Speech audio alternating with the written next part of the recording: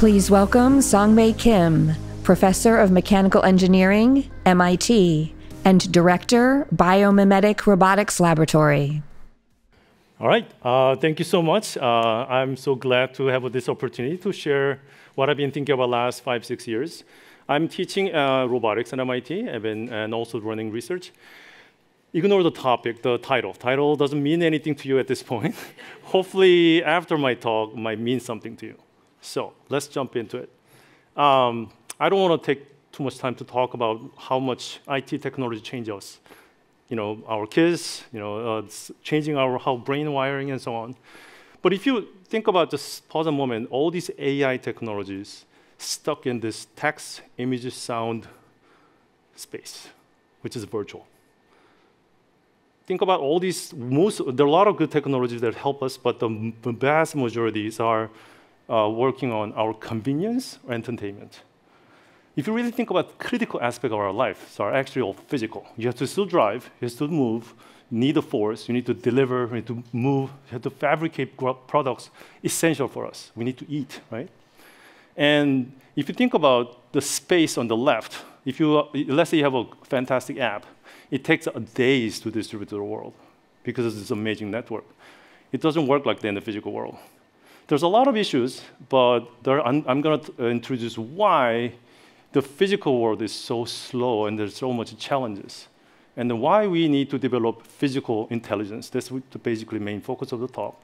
Is there's a lot of issues. I want to highlight the elderly care. I can think about all these aging population. Literally, we're going to run out of laborers.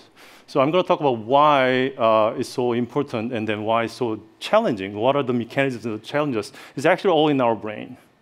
Before that, before talking about the main topic, I want to briefly introduce our research in our lab. And of course, you have to think about mobility first to provide physical services. These are the robots I've been working on first 10 years of MIT. That's a Cheetah 2, probably the fastest robot ever built. We had to actually redesign electric motors and transmissions, everything, because the conventional robots are actually not designed to interact with the world. You see, they're like always running, but if you think about every step is impact. You have to deal with the impact and observe energy. And so we had to reinvent almost everything from scratch. So these are all robots developed in 2014, 15, before pandemic. And we show some pretty incredible, this 40-kilogram machine jumping off the table, which is unprecedented. But if you think about a cat can do this very easily. And we made a smaller version just to ease of experiment. During pandemic, my students actually check out, can I check out one robot and do the experiment in the home? So much safer and easier. And then it turns out that we don't need to redesign the software. Software can be just easily exported from the small system to the big system. So we really changed how we do experiment. This is the most recent machine. We ended up developing 10 of them in-house. Literally, these 10 robots are built in 2 tables, and then we distribute to the world. At this point, there are 13-minute cheetahs are outside at MIT, and then we're doing collaboration for research. So these are mostly locomotion, and I want you to really think about what it takes to develop a robot that can balance. So this is the main topic. It's very related to everything I show you, but they're also interconnected. So I'm going to just introduce you like what are the things we are actually having huge bias, and we see AI technology not in a straightforward way. Number one, we judge the performance AI in human standard. I'll show you a couple of examples so that you can understand. You probably already have some experience like that. The reason why I do that is actually because we don't know what we're doing. Physically, I'll prove it to you. You don't know what you're doing. Physically only. And then number one, as a result, our language is stuck in the very high abstract level. I'll explain that. I don't have time for number 4 because that's a huge another topic. Takes probably 2 hours to explain. So let's go. I can see that your eyes are going back and forth, but I see that all the eyes are on the left compared to the right. Right? Back flip is cool, right? Wow, that's pretty impressive. Right video, yeah, it works. I can tell you that took undergrad 3 days of work to make that happen. This one, our whole team designed 2 years. Your brain doesn't catch that in a short period of time if you don't know the background. I can tell you briefly, Once you take off the ground, there's nothing to do. So as long as you push right, you're done. This one, you have to constantly adapt and then adjust your force to be able to stay in balance. Our brain is not really wired to perceive that kind of level because we're judging almost everything based on human level, human standard. I can't backflip, but my son can walk around no problem. If I'm a 2-, 3-year-old kid can do it. Many quadrupedal animals can run and walk full speed about an hour after their birth. But we don't think that's actually difficult and intelligent because everything we judge based on our bias, short thinking, very reflexive behavior, right, in our brain. These famous researchers, Rodney Brooks is still working on the AI technology, and those 3 people actually talked about this a long time ago, 1988. It's comparatively easy to make computers exhibit adult-level performance on intelligence tasks. Take a look at the language they're using. Or playing checkers, but very difficult or impossible to give them a skill of a 1-year-old when it comes to perception or mobility. Even they were biased. They think playing checkers is intelligent behavior. Perception or cognition is not. I want you to look at this. We conquered chess world a long time ago. AlphaGo, 2017, 16. Now AlphaZero came out, completely wiped the floor. They called it God player. Nowadays, if you go to the Go game, they're checking if this person is cheating or not based on how closely you're playing close to AI or not. There's a mechanism to check that. But doing math, amazing. Writing is such a unique capability. Now it's about to get conquered by the AI. But whereas peanut butter jelly sandwich, I'll grab a key from the pocket. Did anybody says that they're intelligent? We have no technology you can do this at this point. Not a single thing. Amazon is still working on picking a product from the bin. My friend is actually working on it, so I know all the detail. What is intelligent? Are you guys biased? I will show you more examples. We don't have a complete understanding of what consists really intelligent, because what the area brain can perceive is so limiting. I will show you more example. Number 2, why? Why we're so biased? Because we don't know what we're doing. Everybody enjoyed the breakfast today, right? While talking with most of you, right? We mostly talking, eating, right? Have you ever thought about, ever since you were born, eating as a process? Your upper teeth are stuck in your skull, right? Your lower teeth are one piece. You don't have individual control over your teeth, right? Nobody has the muscle to control, right? It's gross, I know that, but carrot comes in, your front teeth nicely chopped off, lump come in. What happened after that? It's just somehow grounded and then go to your stomach, right?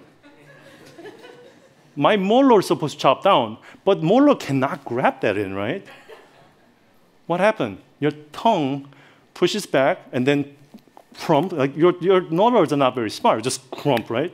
And then some pieces are big enough. I'm going to bring it small enough, swallow. Too big, I'm going to bring back to the molar again. Think about, and then find the piece of paper. Somehow you bring to your lips, as your hand can take out, right? Have you aware of any of these processes? Your chewing level is different depending on what you're chewing. While you're talking with your friend, talking about politics, economics, what do you use to talk? Use your tongue. A piece of lump in your mouth. Doing all this, can you imagine you build a mouth as big as about 2 meters wide and build a robot to take care of what tongue is doing? I don't know how many robots I need. You have to bring it and push it back and then jump down. Oh, I have to small, throw it, big, you have to push. Your tongue is doing all this with absolutely no conscious awareness. You guys have you anybody thought about this ever before? Oh, God, let me talk to you later. Most of physical actions are living in the on subconscious level. We are not aware of it. Our brains, conscious level brains, are not very aware of this. I'll ask you to, well, this is one of my video. I actually asked my student to pick. I'm going to pick this apple. Somebody says pear. I think it's apple. I think it's pear. And I just asked my student to take a video, slow motion. And then this is what happened. It crashed and then ended up pushing it. Happened to choose the worst possible choice. That apple is so much easier to pick. Somehow my finger stumble, change in action. But amazingly, that happens in 0.7 seconds. Individual action, pretty dumb. I didn't know that my arm is that dumb. But so reliable, if I do that 1,000 times, I will probably successful 1,000 times. But happened in 0.7 seconds, making judgment very quickly. And I have no idea. I have been watching this, wow. I have absolutely oblivious. I will prove it to you. Anybody anything in your pocket? Just grab it and bring it out to you in front of you. Like if you thought about it, probably happened and somehow magically, like you're asking some of your team leaders. Anybody remember second joint of your index finger was doing? Anything? Joint trajectory of your second joint of your index finger. Anybody remember? Did you command that? We have absolutely no idea. Because there's a lower level, your cerebellum probably, or your spinal cord, taking care of all these details, and our conscious level brain is pretty much like a chairman or president. I don't know, like somewhere the highest, oh, make a solve conference, inviting 200 people, and make it happen next week. And you have no idea how many seats you have to bring it up here, how to contract AV and talk about detail. It's all automatic because it's hierarchically done. Our brain, I believe our brains are hierarchically done. But we are only aware of this high-level, CEO-level decision-making. And absolutely no idea what's going on in the physical world. How can we even talk about this technology as we're using human language? That brings up to our next topic. Our languages are very, very, very abstract. How you teach your son or daughter making peanut butter jelly sandwich? What language do you use? Think about it. Grab a knife, spread the peanut butter, spread very well. Do I use any other words? I can't use any other word, but I don't have it. I'd run out of language, right? But imagine you're teaching an alien who somehow knows how to speak English, but never seen peanut butter, never seen peanut butter jelly. Explaining the language is impossible. Just look at the definition of a spread. And we just don't have enough language to describe what's going on. I'm a roboticist, so I know how difficult this is in robot. I can't just specify trajectory because it might push too hard or not even touching it, right? How about specifying force? Or how about the peanut butter is hard or soft, where the butter, the bread is actually can crumble. I can't squeeze. There's so many things we have to think about, but we just done it by just showing it because we have a mirror neuron. You can look it up, mirror neuron. I don't have time to talk about this, but we don't have the technology. We don't even have the language to describe it. I can't write a paper about our physical intelligence because I don't have a language. So we are actually working on this subsidiary, like the intermediary language, to communicate our language, human language, to the robot language. Robot can only understand position, angle, forces, cannot understand grasp or peeling an apple. So that's we call the sticky reflex. That's our language. I have to create a language so that I can communicate. And I actually have a demo. You can actually play with it whenever after my talk. Just a challenge for you. You saw something cool today during the solve. Can you describe this to your son on the phone? How do you describe this? We can't. Because our language is lack of resolution, so abstract that we can describe it. So we have to create it. Another language, we call that is a glide reflex. How are we going to describe this in human language? Good luck, GPT, solving this problem. Combining all these reflexes, we can do something much, much better. This is still baby step. We've only been working on this 2 years. We're going to eventually do much more. Look at the speed. This is real time. It's not sped up. We can achieve like human level manipulation and grasping behavior because we can rely on this intermediary reflexes and languages so that we can actually understand what robot is doing, or we can actually ask what robot to do. Societal challenge. I mean, eventually, I'm going to tackle this. In Korea, South Korea, I'm from South Korea originally. 2050, over 40% of population will be over 65. Similar thing happening in Japan. China is already happening too. In US, it's relatively okay because a lot of immigration comes in. But every country, the demographic is going into very, very dangerous situation. All this IT technology, a virtual technology, can make us life more convenient, maybe, and then sometimes beyond convenience. This is must-have technology. We might have a social crisis if you don't actually tackle this growing elderly population. Language, we already have it. We can talk to my grandmother. I can help. We need to be able to provide services like this. If you look at how much delicacy it happen, and I'll finish with this quote. It's my favorite quote. I actually show to my students to really remember. Oscar Wilde talked about imagination. Imitate, really distinguish from the creativity. Imitation is not creativity. And AI really just imitate us just from the data, really don't know how to critically think about for our society. So that we keep us in mind and then think about what technology we should focus on. Thank you very much.